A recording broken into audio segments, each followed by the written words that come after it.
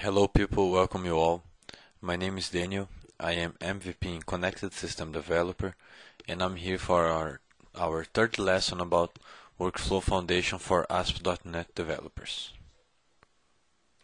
So let's review our series. First, we started with an introduction to Workflow Foundation for ASP.NET developers. Then we had a lesson about developing custom activities.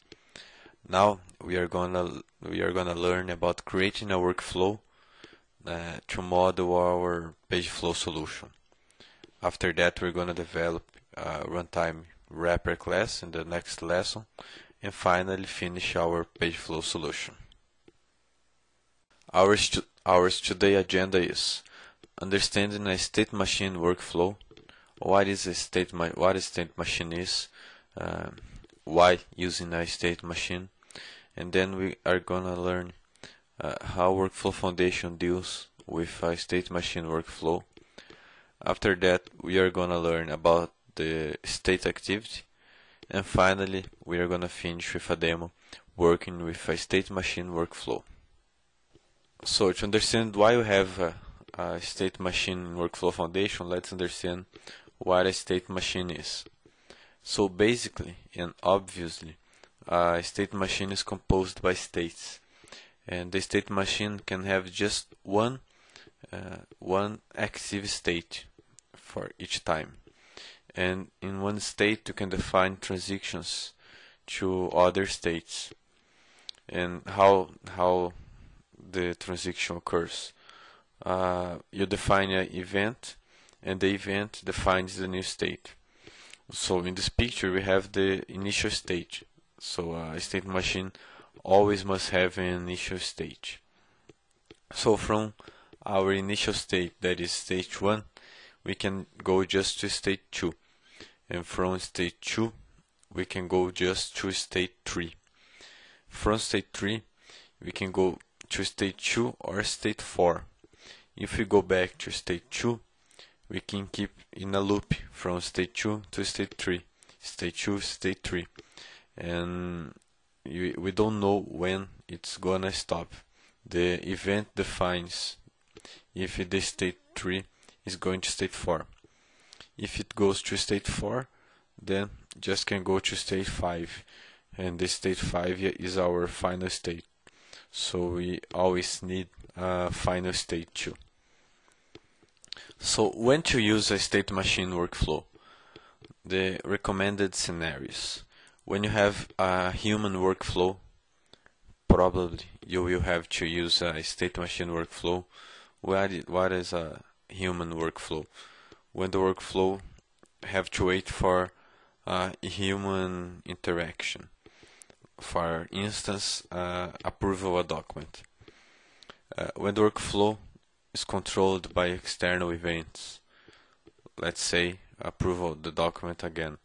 The manager had got a click in the button to invoke the event. And when it's hard to predict all the paths. For instance, we don't know when in the last slide from state 2 to state 3, it can keep in a loop. You don't know when it's gonna stop. So it's hard to predict when it would go to state 4. So those are the recommended scenarios to use a state machine. So let's understand our state machine workflow, how Workflow Foundation deals with a state machine workflow. So as I said before, a state machine has states. And each state we define an event that defines the new state, and to put this event you must use this event-driven activity. In Workflow Foundation, a state is an activity, and this event-driven is an activity too. And in each event-driven activity we have some decision, some processing, and then we must have another activity that is called set state. This activity defines the new state of the workflow. So here, from this state, I can go to the next one using the set state activity. As I said before, the state is an activity in Workflow Foundation. So let's understand quickly how the state activity works. The state activity has a state initialization, and then you can put in an event-driven activity. And in this event-driven activity, you can define the new state. And after that, we have a state finalization. We are going to understand better in our demo. So today we are going to have a quick theory part, and we are going to work more. The demo will take longer. So let's start our demo. I have here my solution, the solution we are using for our demos. And now we are gonna add a state machine workflow. So just come here, a state machine workflow. I'll call it page flow.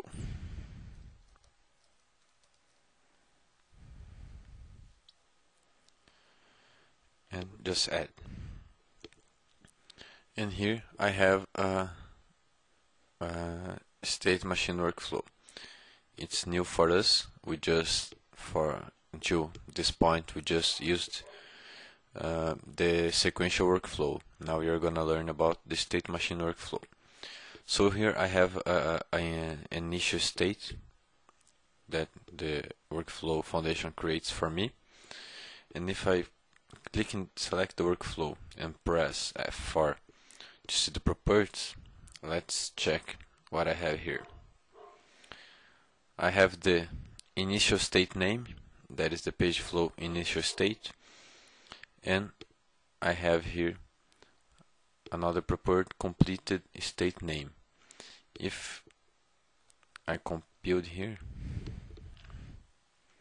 it's okay because I have my initial state. But now I would drag another activity. Look here that I have some different activities from the sequential workflow. I have a set state activity, state initialization activity, state finalization activity. I will drag a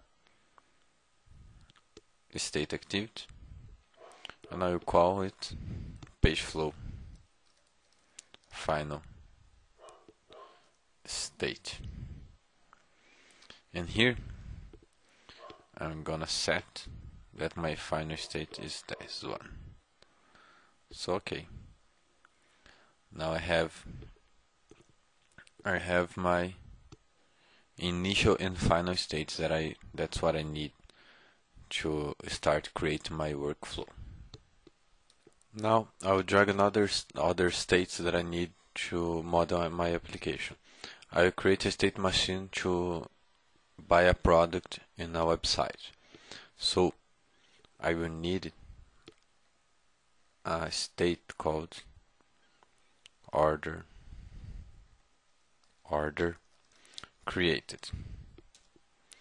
I also need a state called payment type selected.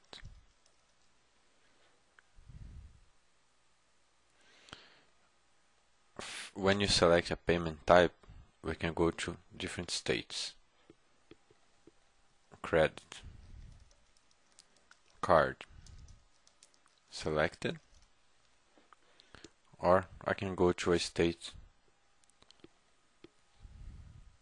called bank draft created.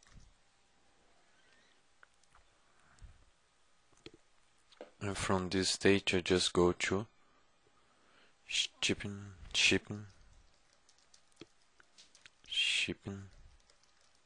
address defined, and then it's the end of my workflow.